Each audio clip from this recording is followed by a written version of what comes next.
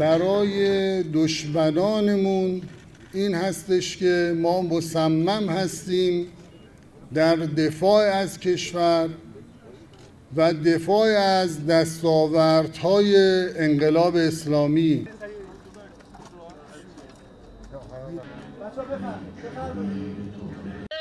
Iran's development and proliferation of ballistic missiles poses a serious threat to regional and international security and remains a significant non-proliferation challenge. We continue to use a variety of non-proliferation tools, including sanctions, to counter the further advancement of Iran's ballistic missile program and its ability to proliferate missiles and related technology to others. I would say that despite the restrictions on Iran's missile-related activities under UN Security